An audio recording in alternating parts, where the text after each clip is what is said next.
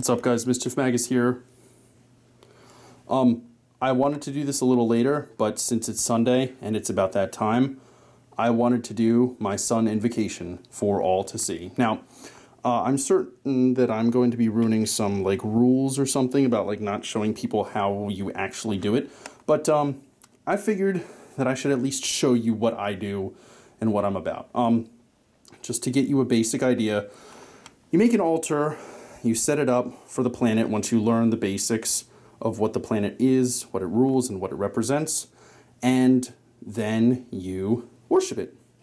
Now, there are things that you need to say before you actually, pretend that you're doing something, but I'll give you a quick rundown, and basically the entire thing is based off of this bad boy right here. I know I showed you this before, but this is him. This is the sun talisman that I have. Now, you probably have different ones. I don't know. Just give you a quick rundown. 6 candles. The number of the sun is 6. This is a picture of the sun made by... crap, I can't remember his name right now. Nigel Jackson. Look him up. It's a king sitting on literally the sun with a crow, if you care to see. At the top, there are divine letters, and at the bottom, I really don't know what that means. Anyway, that's the picture of the sun. You should meditate on it when you are doing this. Then I have a small lion made out of stone and some gold. Literally, it's gold. No, it's not out of the little wrappings. It's like it's just a $20 piece of gold, but it is actual gold. And of course, if we are well versed in astrology and traditional planetary magic, we will know that the metal of the sun is gold.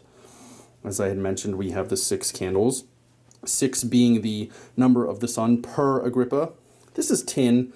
I really don't need it for the sun, but I made it in the glyph of the sun. I do that for Mercury and Jupiter, so why not? Wanted to be inclusive. Might not be a good idea. Whatever. Over here we have... I don't know if you guys can see that. My hand's a little shaky. That's peridot. I have 6 peridot, 6 citrine, all about. Sometimes I'll put them in different positions, sometimes not. This is frankincense. That's the incense of the sun. There's other ones. This is chamomile tea. Chamomile being a plant ruled by the sun per Culpepper, who is a famous, now dead doctor, who used astrology and herbs to cure people.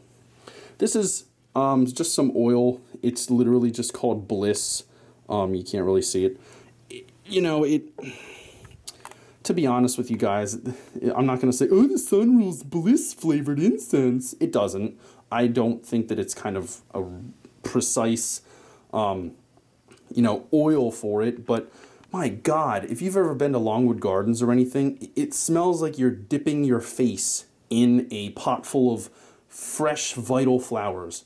Like when I take a nice big whiff of it, I'm like, whoa, it just smells like you're in a garden. And of course, the sun being the giver of life in our solar system makes a little bit of sense to me. Plus, the sun is naturally happy. The rest of this stuff is, it's kind of off uses over there. You don't really need it. This wand I got off of Etsy. I'm not a psychopath. I never really expected to have bought a wand, but this is made out of ash and oak wood. If you see, there's oak and ash, different colors. Split down the middle, made by a really talented wand maker. And I made that because ash is a tree ruled by the sun, and oak is a tree ruled by Jupiter. At the time, I only had my sun and my Jupiter talisman, which is over there sitting with the Mercury talisman. Both are not made by me, made by much smarter, more cleverer, more intelligent, and experienced people than I am. That being said, this is my altar, and this is what I use. You will see it in the next video, and I hope you enjoy. Just for the record, I think this stuff is as correct as I can get.